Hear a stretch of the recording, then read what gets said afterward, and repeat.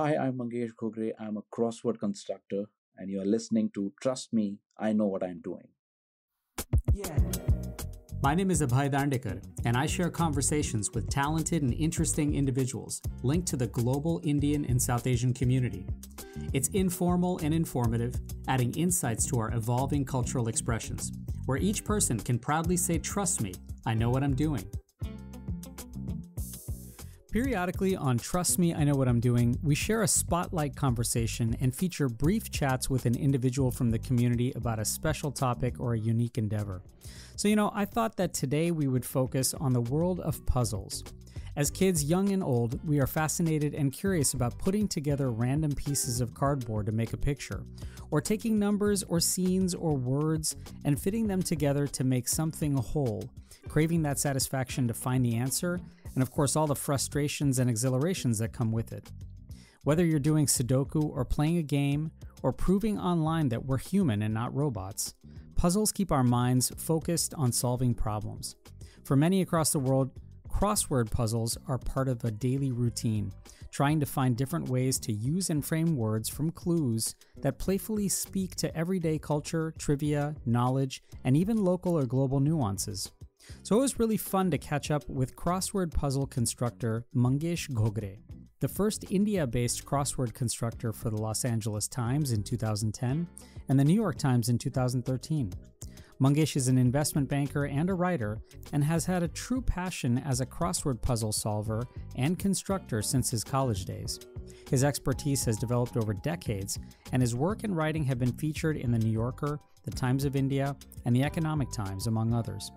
Mangesh is currently the editor and constructor for the mini crossword in the Forbes India magazine, and some of his marquee New York Times crosswords include a 4th of July themed crossword in 2017, a Mahatma Gandhi themed crossword in 2019 to celebrate Gandhiji's 150th birth anniversary, and a Taj Mahal themed crossword in 2023 to celebrate India's Independence Day. I was able to chat with him this summer, and in true puzzle-solving fashion, we started out with the basics. How did crosswords particularly pique your interest? And the reason I ask that is because is puzzle building and the patience required to build and master and solve problems, are they all kind of proxies for your own personality as well? There are, I think, multiple questions in that. The first one, how did crossword pick my interest? It was slightly incidental. So when I was in my first year of engineering, way back in 1997 in VJTI, if you are familiar in Mumbai, it was pretty much par for course for people to study the Barron's word list to prepare for either the GRE or the GMAT. And Yeah. I was in hostel and I was surrounded by all these, top rankers, academically brilliant minds who, wanted to improve their vocabulary. And at our hostel breakfast table, we used to wonder whether solving the Times of India crossword will help us improve our vocabulary. Yeah. And that's where my journey started. So we were like, and I come from Marathi background. I grew up in Panvel on the outskirts of Mumbai. Though I went to an English medium school, but in those days, early 80s, even though you went to an English medium school, you won't actually converse in English. In fact, you will converse in English if you want to make enemies, right? Right. Nobody will talk to you. Yeah. So we never actually spoke English. And our limited knowledge was, or exposure was, if you remember, in early 90s, HBO and Star movies came to India. Yeah. So we had 8 channels on our TV, and out of those 8, one was Star movies, and they played, I think, one movie a day, and there were no subtitles, right? Then. Right. So that was our sort of exposure to the English world. So we thought this is a newspaper which comes to our home pretty much every day, almost free, doesn't cost much, Yeah. and it helps you to test our vocabulary. So that's where crosswords became a medium to solve one problem, which was to improve our vocabulary. An eventual game aim was to improve our GMAT score or GRE score or whatever. Right. But I think it was the ecosystem of VJTI. Yeah. I mean, we used to joke that if you dig in VJTI anywhere, you will find a Barron's word list. It was so prevalent. Yeah. People used to carry it everywhere. So, those flashcards and all that. Yeah, and so I mean, definitely a vehicle for academic success, and of course, taking an exam. And yet, was there something in you inherently that was, kind of there were already the ingredients of puzzle solving, and again, the patience that's required not only to solve but eventually now create. I think again, if I think about it, the reason why it picked my interest in crosswords were two things. One was that I had studied Sanskrit in my grade 8 to grade 10. Mm, Sanskrit is a very cryptic or a very coded language, as pretty much any language is. But the way my teacher taught me was beautiful. mm, And I still remember those subhashitas, which were very, very cryptic. In 2 lines, they will give you such a beautiful summary. sure. So that was one reason, was to see a language where a lot is hidden Right. and you have to discover. Hmm. So some kind of a treasure hunt. Yeah. And the second reason was symmetry or a rhythm. In crosswords, if you see in any American crossword grid, it is symmetric. So Yeah. if you turn the grid upside down or left to right, it looks exactly the same. So it's Of symmetric. course. And Yeah. so is Sanskrit language. It's very, very rhythmic. Yeah. So for example, if you study Sanskrit, if you look at the tables which go into grammar, Devo Deva Deva, Devo Deva Bhyam Devanti. It's a table of 8 by 8. It's a very, very rhythmic, and it's a proper mathematical logic to it. Yeah. So those two things, that there is a language which you can discover, and second, that there is a rhythm, there is a symmetry, piqued my interest. Because if you master the rhythm, you master the language. I didn't actually expect that Sanskrit and crosswords would somehow intertwine here like this, but that's beautiful and it's very elegant. And I imagine that, in fact, there certainly is clearly a science and a Yes. logic and a mathematical calculus Yeah. to this, and as well as being a style and an art Yeah. to solving and even constructing a crossword puzzle. Are those two blends of the science and the rhythm, let's say, of Sanskrit, and even the design of a Mm-hmm. crossword puzzle, as well as the art and the style, while they might serve as your signatures when you're designing and constructing a puzzle, you also have to keep an empathetic eye on your puzzle solver. Yes. So as a puzzle constructor, if you think about the art, the science, the math, the logic, Yeah. and now your puzzle solver, how have you been able to achieve that balance, particularly when it comes to creating puzzles? So again, it was a natural progression, given that before becoming a constructor, I was a solver for almost like 12, 15 years. Yeah, So I had been in those shoes for a pretty long time. right. So I knew how that side works. So when I came on the other side, it was very easy for me to imagine what should happen so that the aha moment appears. Mm, As a constructor, I joke with myself that if I make a beautiful puzzle, but if my crossword solver is not able to solve it, yeah. it's a failure. Mm, To put the other way around, very subtly, when my solver wins, or let me rephrase it, I'll be more than happy to lose if my solver wins. If I win, that means the puzzle is not solved. I don't see it as a victory. hmm. So I have to lose. I have to be on the loser side. The puzzle has to be solved. Yeah. So then the pressure is on me to be a loser. By the way, which is a very, very different construct in investment banking, I would say. Oh God, you hit the nail. Yeah, investment banking is polar opposite.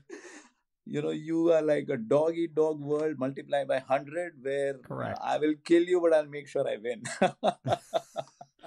Well, and I mean, this notion that the solver really has to win, and of course, in a way, you're serving as a guide, as a Yes. docent, as a someone who's really helping someone navigate through a puzzle Yeah. by giving them clues, by giving them different hints.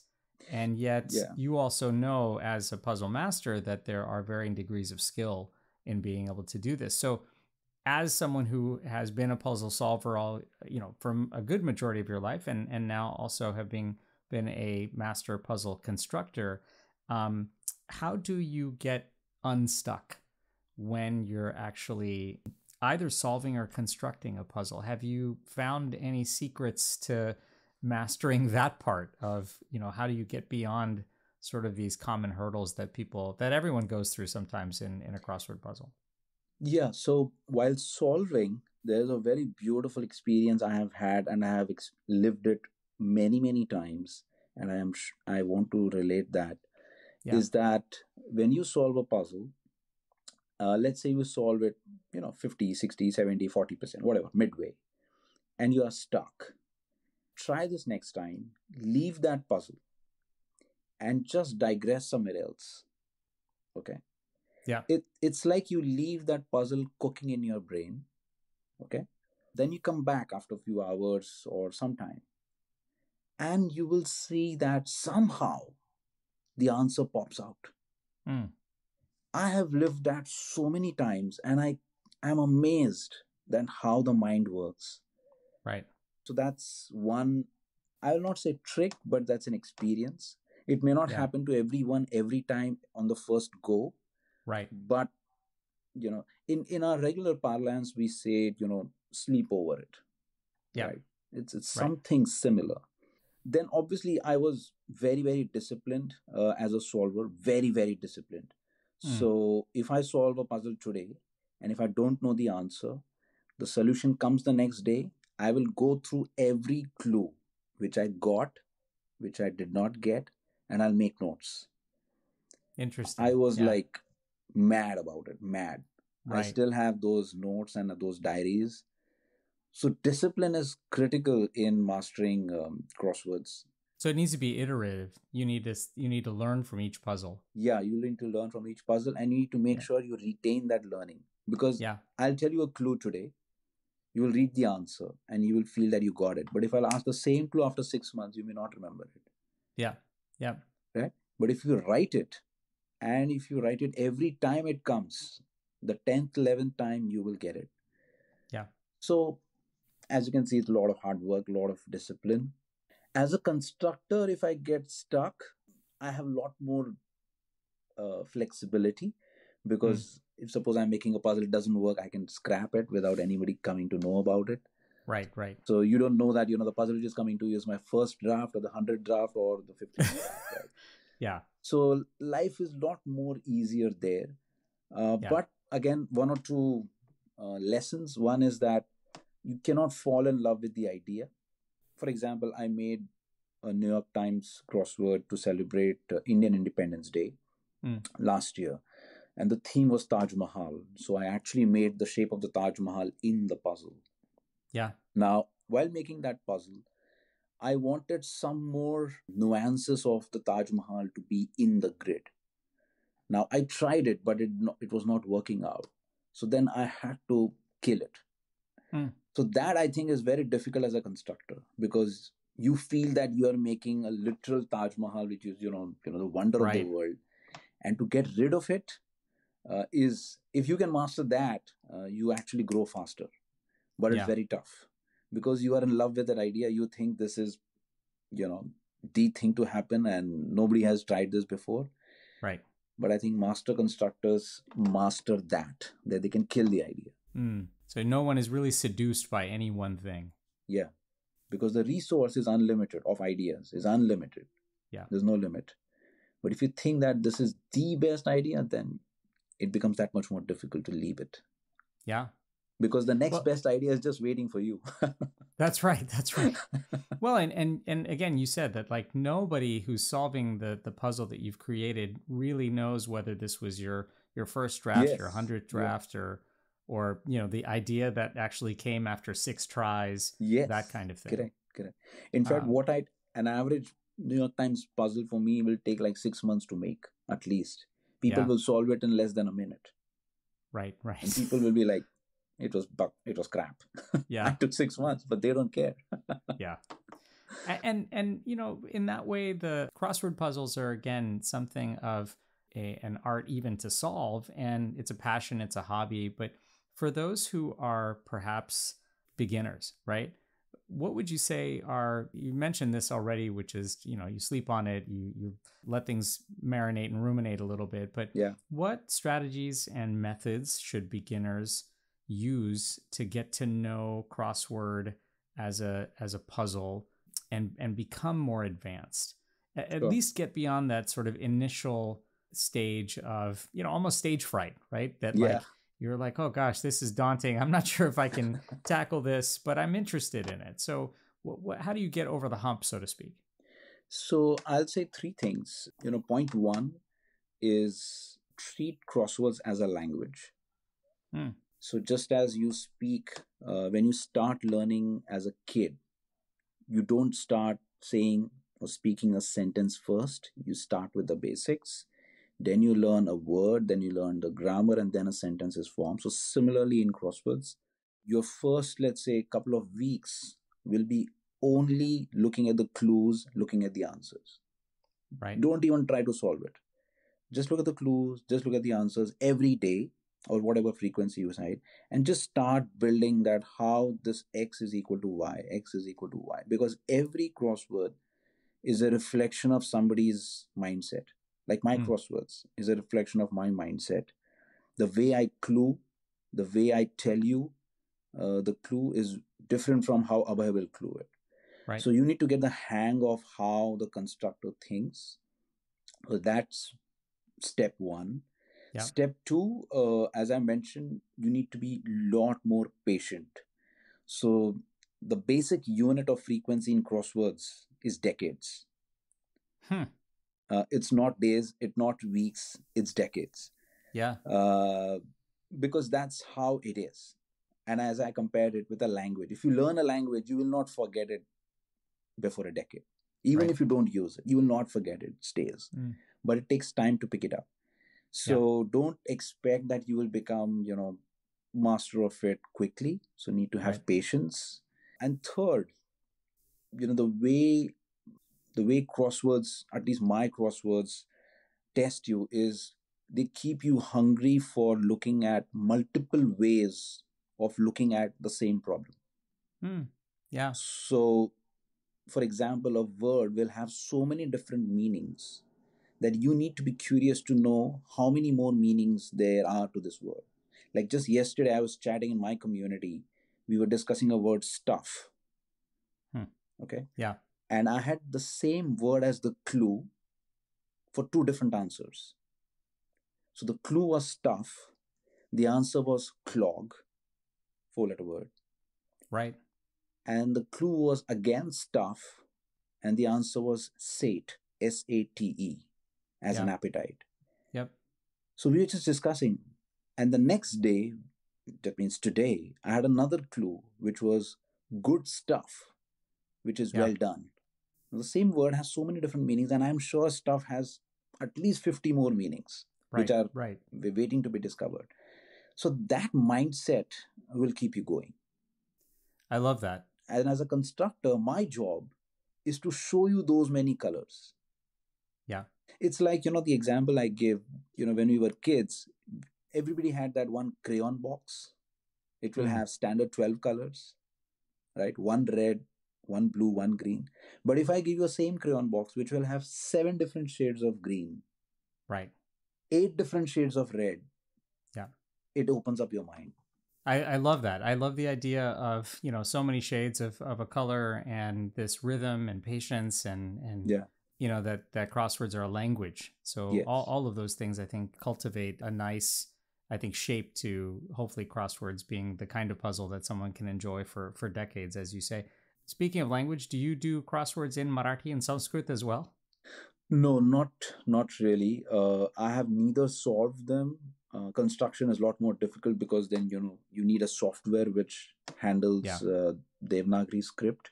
sure. But as of now, no, not really. Maybe Yeah. AI will help me to get there. And it will Yeah. be brilliant to see that confluence coming together. Right. Right. Uh, but it is Well, possible. and I'll, yeah, on that same note, right? I mean, there's so many different shades to our identities and who we are. You were the first Indian Yeah. based crossword constructor for the LA Times and the New York Times. Yep. And you have a obviously, some great work that's out there in multiple publications, and of course your book on mini crosswords. That's actually, and by the way, I love that book that provides a soft sort of intro to Bollywood and cricket and some good nostalgia things as well. Why is being an Indian crossword constructor so important to you, and particularly therefore valuable to the kind of puzzle community? One simple fact: India has the largest English speaking population on the planet. Right. We are, I will not say supposed to, but we are entitled to entertain ourselves in that language. Mm. And we don't have our own crossword.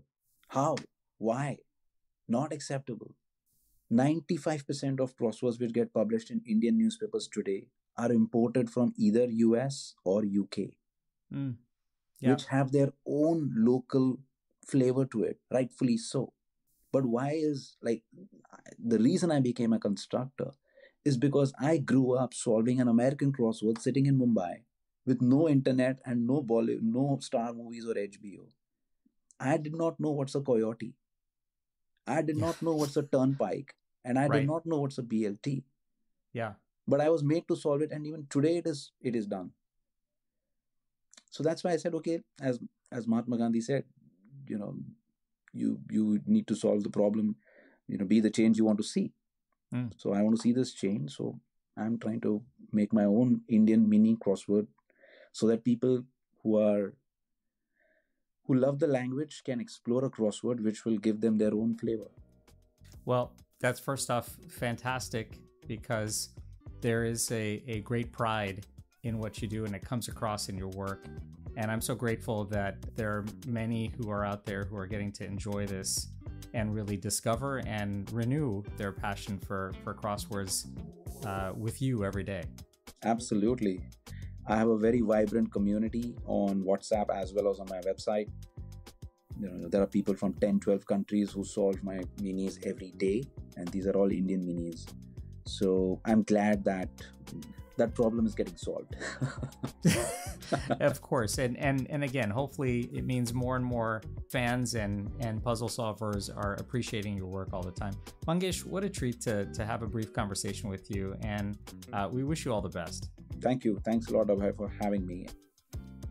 Thanks, Mangesh, and please learn more about his work at mangeshghogre.com. Again, if you have a chance and have been enjoying these, please take a moment to offer a kind rating or review wherever you might be listening or watching. And remember that if you're in the US, get out there and register to vote, and please go to vote.org. Till next time, I'm Abhay Dandekar.